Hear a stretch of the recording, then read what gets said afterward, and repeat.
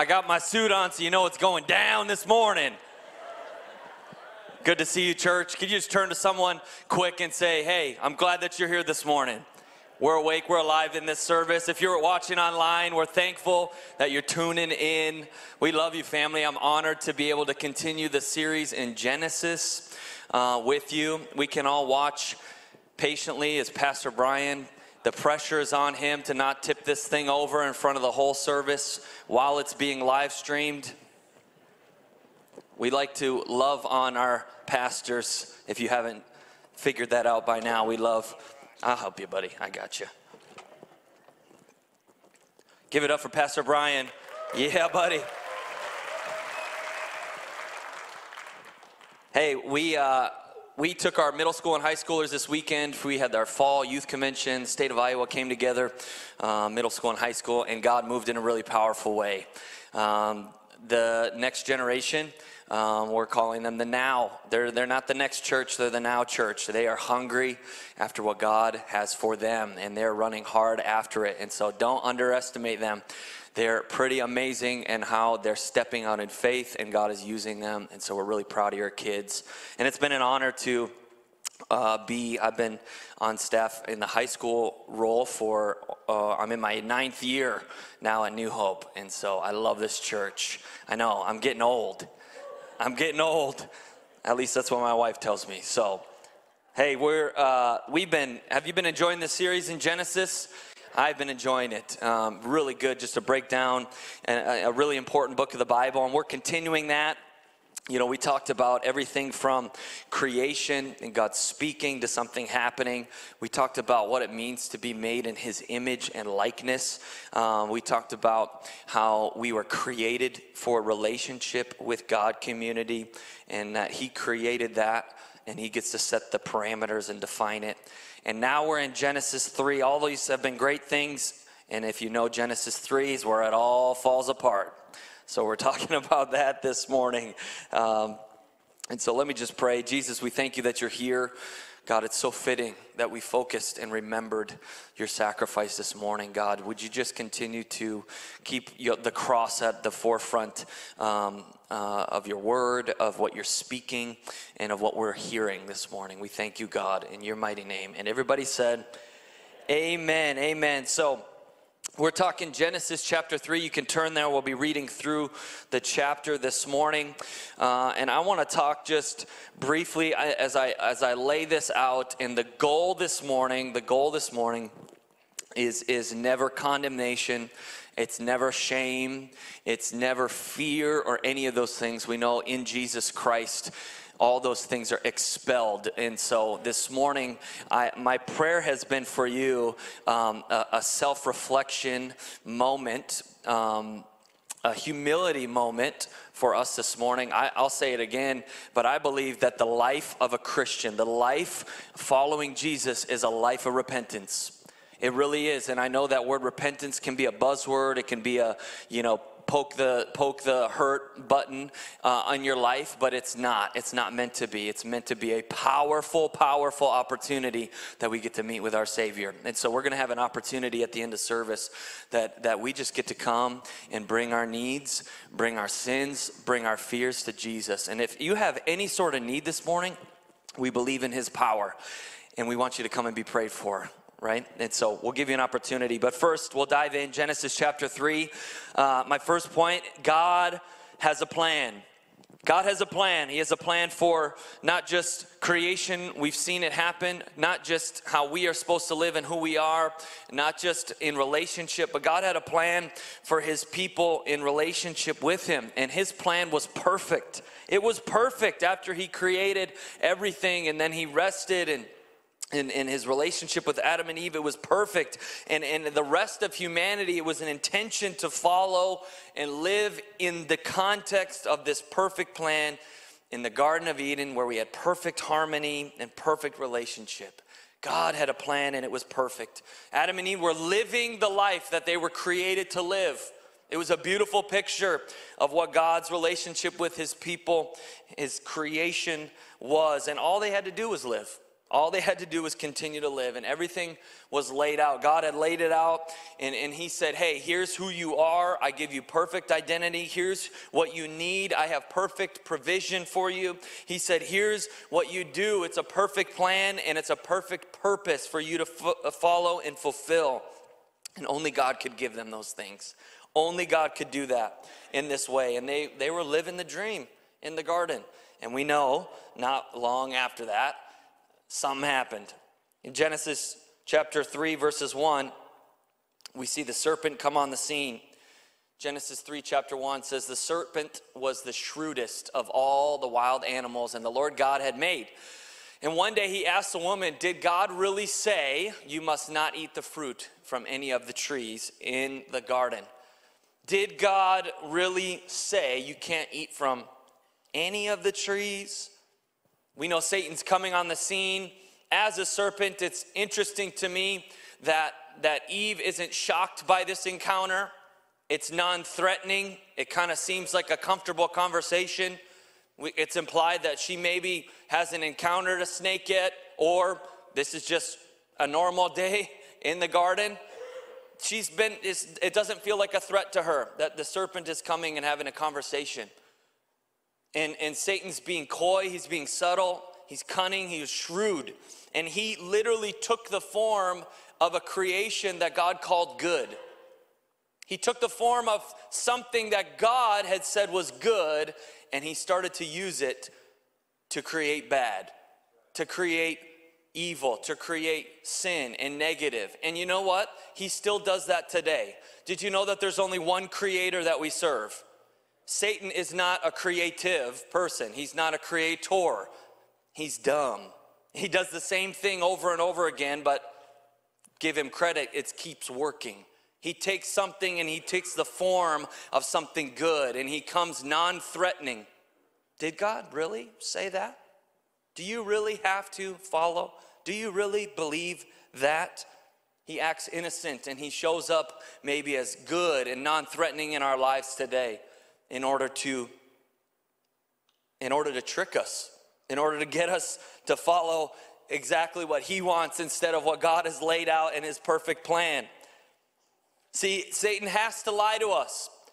Satan had to lie to them, because here's the deal. If Satan was honest about the consequences that Adam and Eve would have to face and what the consequences they would bring in for everybody else for years and years to come, if he was honest about the consequences that we would face following him, we wouldn't do it.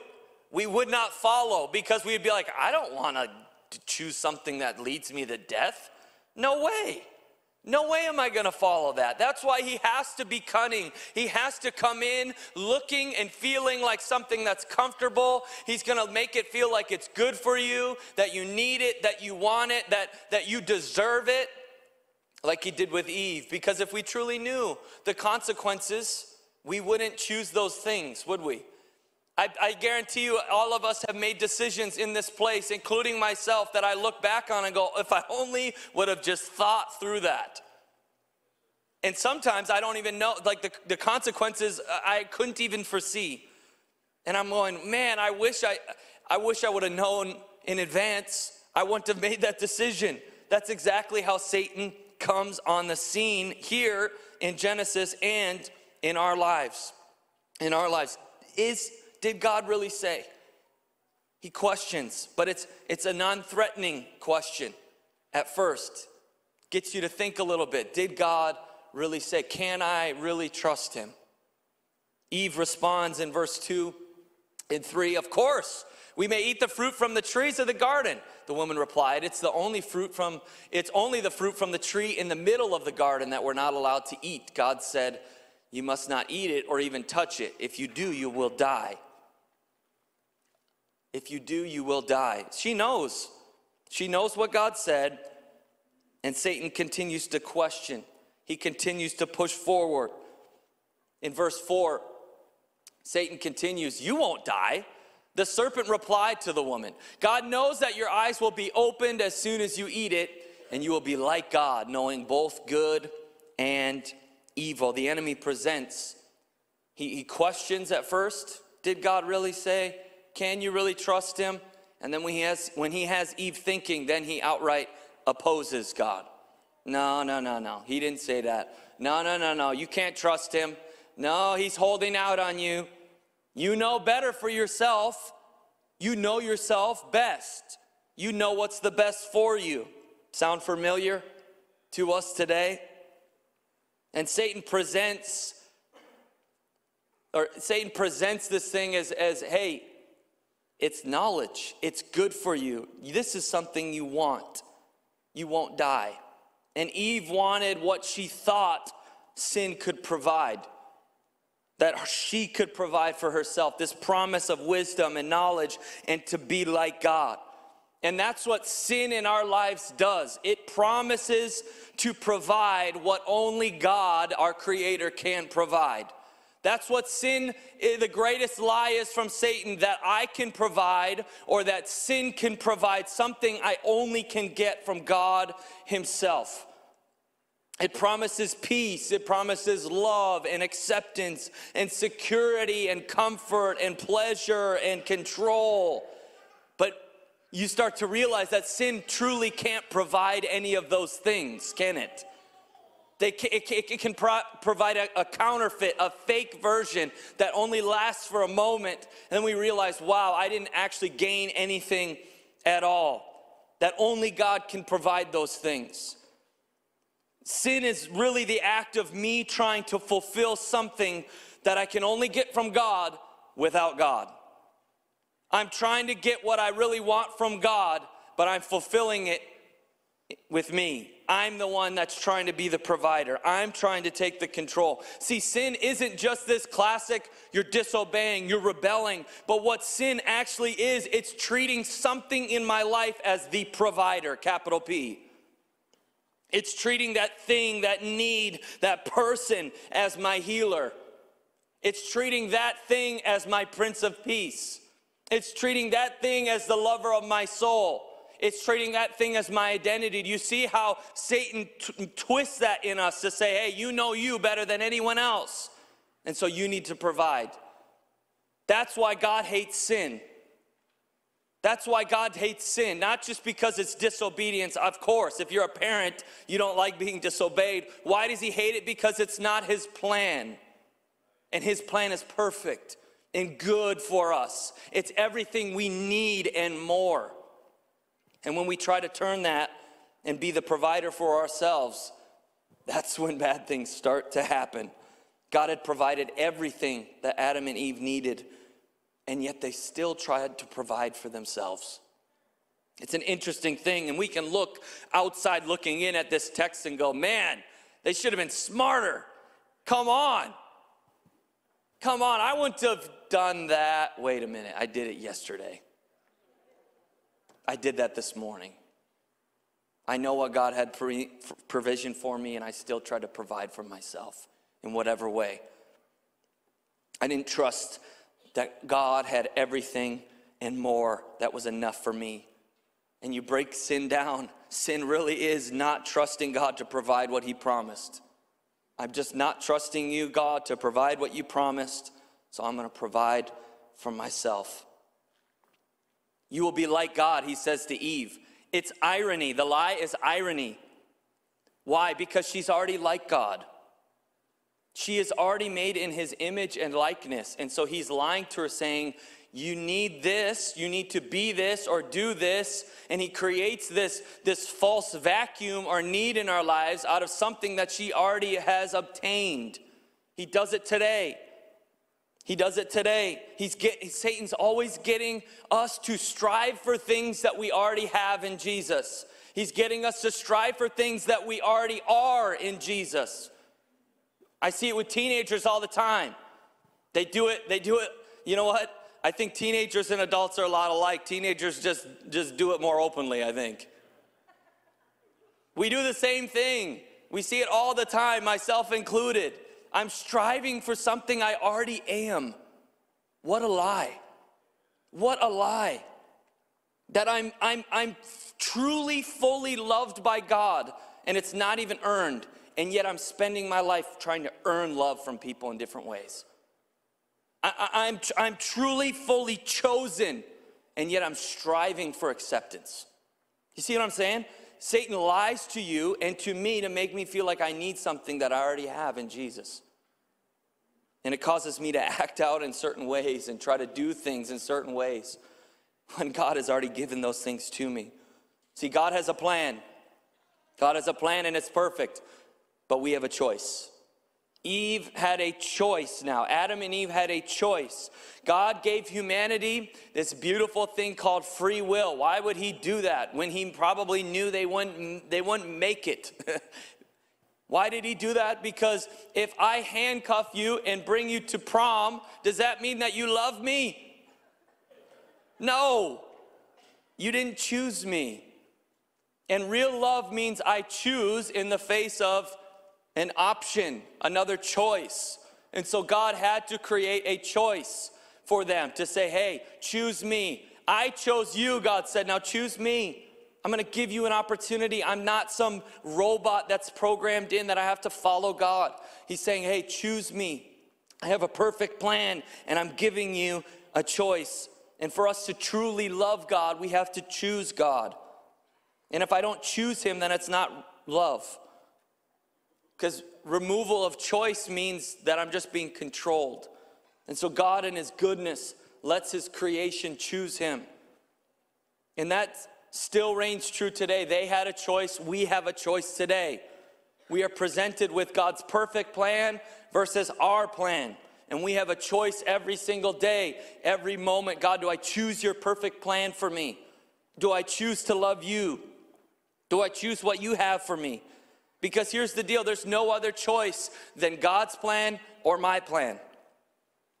There's no other in between. It's not, well, yeah, of course I want the promises of God, but those can wait.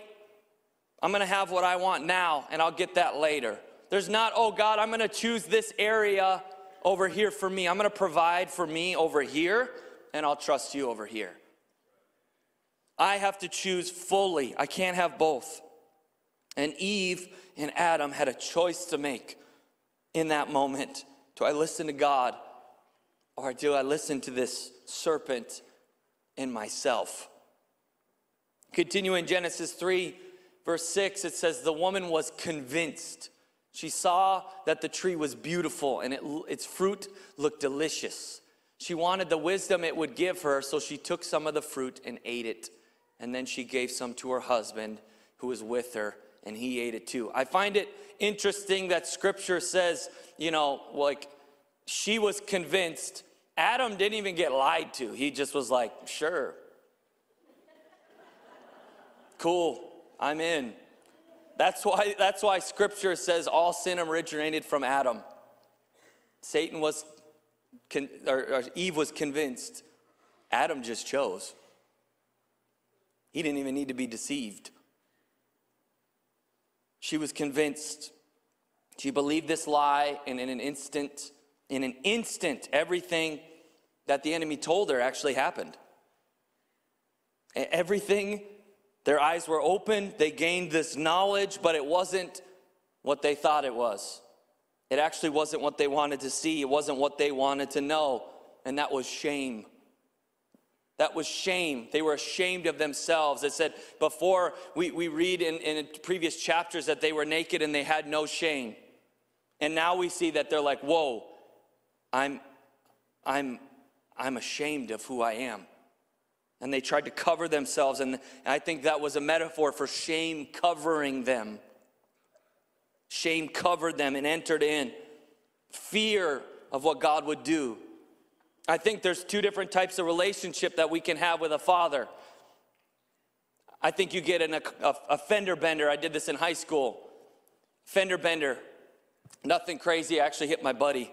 And I could have a thought, depending on my relationship with my dad, my thought can either be, I'm in trouble, my dad is gonna kill me.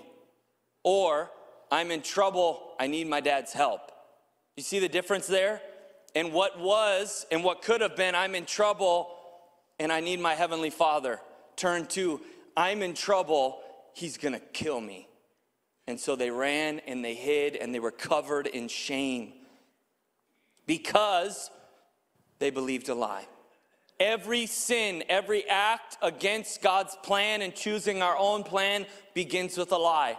Every single one. You can trace it in your life, in my life. Every decision I make, retrace the steps. It always starts here. It always starts with a lie believed, convinced. You do not act without a thought. You do not act without believing something first and accepting something first, like Eve. She was convinced and therefore she acted. Here's the problem for us today. Eve entertained a conversation with Satan. She entertained it. She talked back and forth with him. She entertained these lies. And that's what temptation actually is. It's the conversation you get into to trust God or trust myself. Should I? Should I not? Should I? And it's a conversation that we have with Satan, that we have with our own sinful natures. And we're so weak as a people, as humanity, that the second we get into the conversation, we've usually already made a decision. That when I get in the conversation, it's game over. It's game over for me. Here's the thought. Why am I entertaining a conversation with Satan? Why do I even entertain this thought? If I know that anything he brings to me is going to bring me death and shame and fear, then why even talk to him? Why do I get in these moments where I find myself almost paralyzed and then I'm in my own head? Should I do that? Should I respond in this way? Should I this? Should I that? Why am I even entering in the conversation? Scripture screams, flee from these things. Do you know the only person to ever entertain a conversation with Satan and not sin was Jesus? The only person. There's no reason we should be even entertaining these lies and these conversations. And I don't know why we do it. Because most of the time, almost all the time, we get in that conversation, it's done. It's a done deal. It's a done deal. God has a plan. We have a choice to make every day. Do I trust my Creator? Do I trust my provider? Or do I trust me? He has a plan. We have a choice. And choices have consequences. Genesis 3, pick it up in verse 8, it says, when the cool evening breezes were blowing, the man and his wife heard the Lord God walking about in the garden, so they hid from the Lord God among the trees. And then the Lord God called to the man, "Where are you?" He replied, "I heard you walking in the garden, so I hid. I was afraid because I was naked." Do you see that? He hasn't talked like this before. I was afraid because I'm ashamed. Who told you that you were naked? The Lord God asked. Have you eaten from the tree whose fruit I commanded you not to eat? Have you eaten? The man replied, "It was the woman." Oh, Lord, help us men. Help us husbands, Lord. It was her who gave me the fruit and I ate it. Then the Lord God asked the woman, "What have you done?" "The serpent deceived me," she replied. "That's why I ate it." "It's not my fault. It's not my fault, God. It was his fault." Then the Lord God said to the serpent, "Because you have done this, you are cursed more than all the animals, domestic and wild. You will crawl on your belly, groveling on the dust as long as you live. And I will cause hostility between you and the woman, and between your offspring and her offspring, and he will strike your head, and you will strike his heel." And then he said to the woman, "I will sharpen the pain of your pregnancy, and in pain you will give birth, and you will desire to control your husband." What? And you will desire to control your husband? That can't be right. "But he will rule over you." And the man said, and to the man he said, "Since you listened to your wife and ate from the tree whose fruit I commanded you not to eat, the ground is cursed because of you. And all your life you'll struggle to scratch a living from it. And it will grow thorns and thistles for you, and though you will eat of its grains, and by the sweat of your brow you will have food to eat until you return to the ground from which you were made. And you are made from dust, for you are made from dust, and you will return to dust." Man, God, why are you so harsh? I made one decision. Why are you punishing me, God? Where's your good grace, Father? I thought this whole relationship thing was built on grace and mercy. Here's the deal. When you think about these consequences, that's what they are. They're consequences that every decision I make, I have to be responsible for what's going to happen after. I chose, and therefore I'm responsible. And I'm responsible because I wanted my own way. Do you know what I found out in my short 30 years of life? Or long, depending on how you look at it.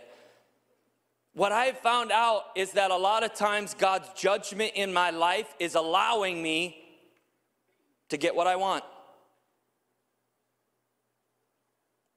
He's allowing me to choose. Okay, you know I love you. That's not good. That's not my way. That's not my best for you. I love you. Don't do it. Okay, you want to choose that? I'll let you choose. And then I get all these consequences. I get all this stuff, and I go, why are you beating me up? And he's like, I gave you what you wanted. I'll never forget, I was absolutely blackout drunk at a party. I was running from God. Drugs, alcohol, girls, everything. Heavily addicted to pornography. Totally running from God.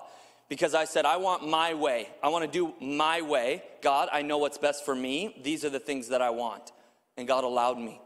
And it brought me to, even to a place mentally where I wanted to commit suicide. I wasn't amounting to anything. I was afraid. I was full of shame. And that's caused me to drink and do drugs even more, just to be numb. And I woke up in somebody's bathroom covered in puke. And I'll never forget the moment I had where God spoke to my heart. And he said, did you get everything you wanted? And it wasn't condescending. It wasn't mean. It came in love, because he was revealing to me, I got everything I wanted. And it wasn't what I needed. I believe sometimes he allows us to get what we wanted to show us what we need. He allows us to get what we want to show us what we need. And I believe this more than ever showed Adam and Eve, I'm your provider. I had a perfect plan. I had a perfect plan for you. My choice has consequences. What we choose today still has consequences. It's not just for me. I know that Adam and Eve's consequences didn't just affect them. It affected everybody. My sin, my choices can affect my family, my kids, my friends, my workplace, my everything. It has consequences when I choose my way. And shame is one of the biggest ones that makes me run from a God who loves me, that makes me hide from a God who just wants to restore me. And he went after them. In his love and his mercy and his good grace, he went after them. I find it interesting that Satan, the one who tempts, and he's called the tempter, he's also called the accuser in Scripture. He accuses us. He's the one that, the very guy that made me choose and convince me that this is a good decision. It's the very guy that turns on me instantly and says, that was horrible. Actually, you're horrible. You can never be used. Because that's the difference between shame and guilt. Guilt is saying, I did wrong. Shame says, I am wrong. I am wrong. I am broken. I am bad. And he's so quick to turn on us, to beat us up. Come on, it'll be so good. You'll love it. It'll feel good. You need this. They deserve it. And then we do it. And instantly the tune is changed.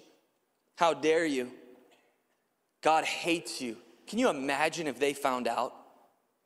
If they only knew what you were doing? Man, you're such a terrible person. How could you do this? We're not created to live that way. But it causes this vicious cycle that Satan gets us in. Convinces us to do something, and then beats us up and hides in shame and fear, and convinces us again. That's not the life I was created to live. I wasn't created to live in shame, live in fear. I wasn't created to choose my own way. I wasn't created to be the provider of my own life. See, these things that Satan presents with us, they'll never fulfill what I'm really looking for. They'll never fulfill it. You may have heard that sin always takes you farther than you want to go and keeps you longer than you want to stay. That was true with Adam and Eve. One decision had consequence. And the ultimate consequence was pushing them away from God, them running from God. But like I said, praise God for being so great in his mercy. In the midst of consequence, he went after them. They were hiding from God. They separated from God, and yet God still showed up. And you know that God knows everything, so he's not asking these questions to get answers. He's asking the questions, hey, where are you? What happened? Not as a beat you up, but as an opportunity for them to come clean. That's why he does it. What happened? What's going on? That's what conviction is. Not condemnation, but conviction. His Holy Spirit still shows up in our life after we make a decision and says, hey, what's up? What happened? We can't be doing that. That's going to hurt you. That's not what God wants for you. And God's love for us, as we just remembered early in this service, is so great for us, even in the midst of me not choosing it and choosing God and running and hiding in shame and rebellion. He chases me. His love is too great to just leave us separated from him. I find it interesting that you fast forward, and after these consequences, and fast forward to verse 21, it says that, and the Lord God made clothing from animal skins for Adam and his wife. This is a powerful and prophetic verse, that the Lord God took from an animal as a sacrifice to make something to cover them correctly. In the midst of shame, covering them up, and shame causing them to hide, God said, that's not the covering that I have for you. I'll still be provider. And I will cover you as you go. I will cover you in the midst of consequence. And prophetic, yes, because it's prophetic to what he would do to send his own son, and the lengths that he would go to cover us yet in the midst of our shame, in the midst of our rebellion, in the midst of us being enemies of God. He would send his son to cover us. Is anyone thankful for that today? That his covering is so great in the midst of it. He'll pay the price for our sin. He'll pay the price we'll never be able to pay. He did that for us. He died a death that was for me. That consequence was death. And God said, I'm going to cover it. These are my people. I love them. And today, and tomorrow, we have a choice. Like I said, God has a plan. We have a choice. Those choices have consequences. And there's good consequences to choices. Did you know that? There's good consequences. That if I choose to go back to God, I choose to run back to him, because his arms are always open. In the moment or whenever I choose to run to him, the consequences are a good covering. He reminds me of that perfect identity that he created me with. He reminds me of his perfect provision, and he reminds me of his perfect plan and purpose that he has for me. That's how good my God is. But I have to choose. I have to choose, and we have a choice to make even this morning. I don't know what you came in with this morning. You may be sitting here and go, man, I chose to be my own provider this morning. Can I tell you once again, that shame that you have placed on yourself, the shame that Satan's trying to reap on you, you may be sitting in the moment. I've sat in your seat to go where a preacher's saying, hey, we're going to repent, and I go, I can't go up there. It's even happened to me as a pastor. I can't go up there. What if people are going to judge me? What do they think? How about I don't care? I don't care, Satan. You can't hide me. You can't keep me hidden anymore. You can't keep me from running to God. Like I said at the beginning, the life of a Christian is a life of repentance. If it's been a long time since you repented, you're probably due. You're probably due. I'm just going to be honest with you. Why? Because we reap the consequences of a sinful nature. So everybody in this place, we all have sin. We all choose ourselves. We all choose our own way. So nobody in this place is sitting here going, well, they don't do that. We all do. So this is a message not just for the first time. If you're here, if you're visiting, if you're listening online, and you're like, man, I've never chosen God. He's never been my provider. What better time to run to the Savior? Or you've been following Jesus for 50 years. What better time to run to the Savior. You see it? The cross is, the ground is level at the foot of the cross. The ground is level. We're all level at the foot of the cross, all needing a Savior. And I don't have to be slave to sin. I don't have to be slave to it anymore. That I can run to Jesus out of repentance. Would you stand with me? Worship team, would you just come? Did you know it's exhausting to run from God? That's what it's called, the burden in the New Testament that we carry, that we were never meant to carry. It's exhausting. It's harder to run from God than it is to God. It's much harder. It's scary to step out. It's scary to say, I need God. It's scary to say, I need His salvation. It's scary to say, I need forgiveness. I messed up. It's scary to open yourself up and admit, I need to be humble enough to go, God, I messed up. It's scary, but it's scarier not to. It's scarier not to run to God. Scripture says, God, where can I run from your presence? He's always chasing after us. He's always running after us. I love it. Even singing these songs this morning, you just hear just the love of God. And I don't want, like I said, no shame, no fear, no condemnation in this place, but would you feel the love of God this morning, drawing you back to Him as a good dad that says, I'm here, I've never left, I've never moved. Come to me, all who are weary and burdened, and I will give you rest. I will give you rest. I need God. I need God. Would you bow your heads this morning? I know we need God.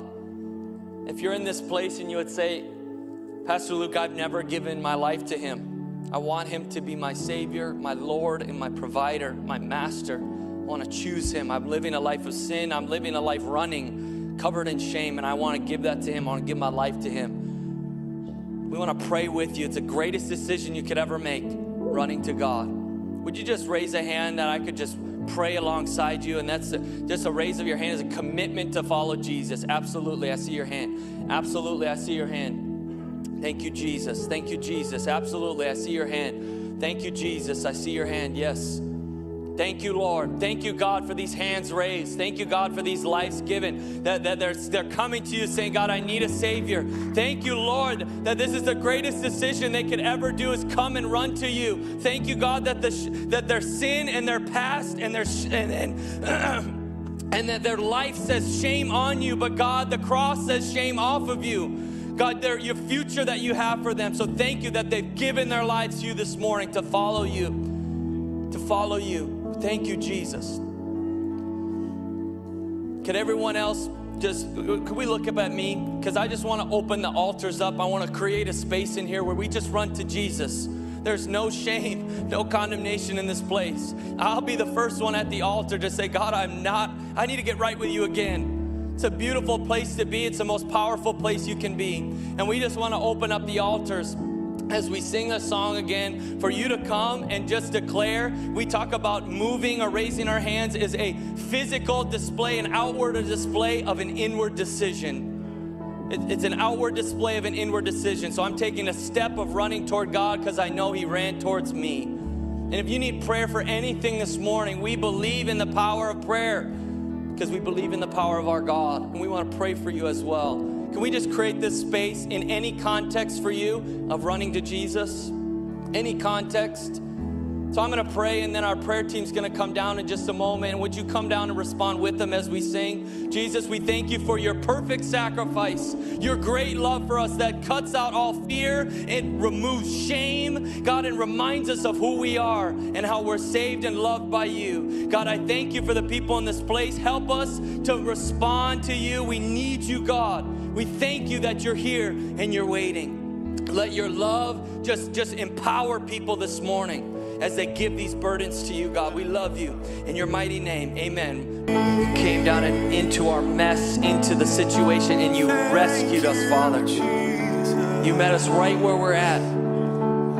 Thank you, God, for your loving kindness, for your grace and your mercy. We love you, Jesus.